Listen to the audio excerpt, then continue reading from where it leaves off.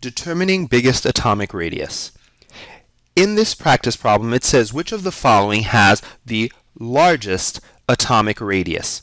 So we have to remember, and we're probably going to have to use the periodic table. We have to remember the trends across the periodic table. So we have Li, which is in the first group, Na, K, Rb, and Cs. So what we can notice about these answers, what the answer choices, is actually they go down a group. So what happens to the atomic radius as we go down the group? It increases.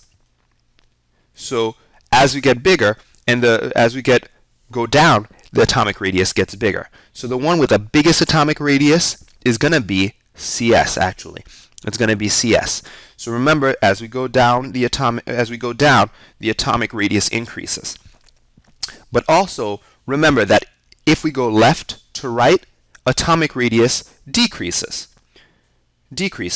So what that can mean, though, is when we go from right to left, it also increases. So this is going to be an important skill when a problem is given that actually goes from let's say CS to BA. BA actually has the bigger atomic radius because it is to the left of BA.